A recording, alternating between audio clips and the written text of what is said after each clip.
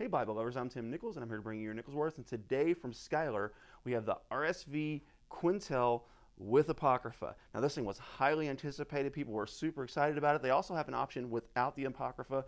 And of course, this is the Imperial Blue. They have it or had it in other colors. I don't know what all colors are available at this point. So let's take a quick look. First of all, when you get a Schuyler, when it's not the full yap, you are going to see that Jerusalem cross nice and centered. And that's something that is really important to me for reasons I have no idea why. But I'm the way I am, and that's just the way it is.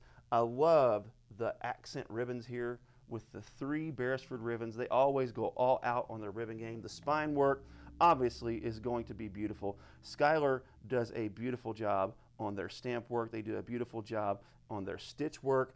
I always love their accent liners. Now this one's black. It's not the bold red, which, you know, the red actually probably would have been kind of cool with the blue, but I understand why they went with the black because that would have been a bold accent.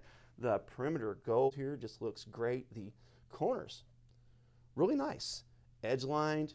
When you open it to the beginning, it does struggle to lay flat, but that's not bad. We're in Genesis 42, Genesis 12, and now it's starting to struggle. Schuyler's are usually really good about laying flat and the edge line tab not being so overwhelming and creating that huge hump. So I'm confident this will break in over time.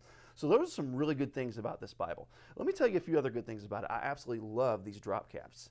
They're gorgeous. I love that they kind of went away from the look of the Canterbury and kind of gave it its own.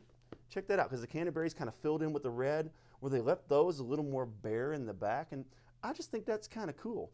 I think that's a nice touch. Another thing that's really beautifully done is this gold and blue ink dye on the edge of the page that provides that art gilding that accents this gold. I think that's just simply beautiful. Another thing that I love is I love they went ahead and went with a 10-point font here.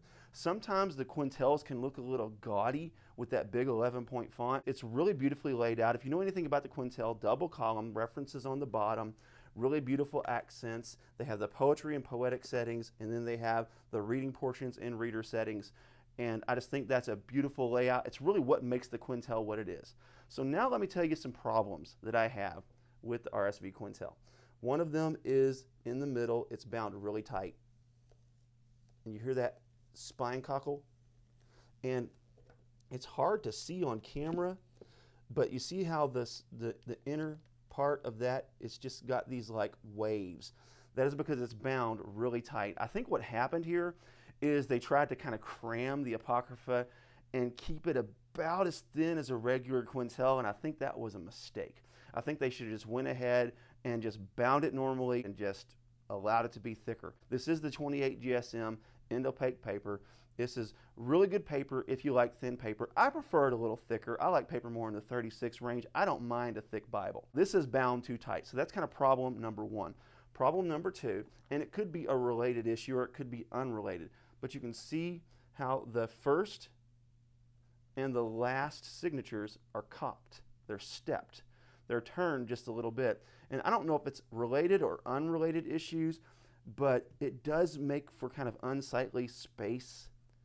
And if you're a gilding nut like me, then I can see that being problematic. I don't know if they're all this way, but mine certainly is. I did contact Evangelical Bible about this, and they assured me that it's not structural, which I already knew that. I was just trying to let them know that there was a problem cosmetically. But overall, this is a very nice volume. This is a very nice Bible, but it is a little disappointing. I think the most disappointing factor is the tightness in the middle. We can hear that spine cockle. That, for some reason, just gets on my nerves. Now, it's kind of creaky when you open it. Hear that?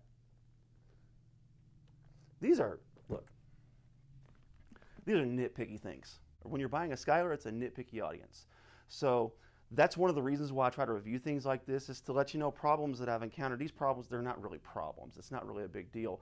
But there are things that if you spend $200 on a Bible and you get it, you might be a little disappointed, and maybe watching this review at least will prepare you. And possibly yours will not have any of these issues. So there you have it. Keep calm. Jesus on. This is your Nichols Worth.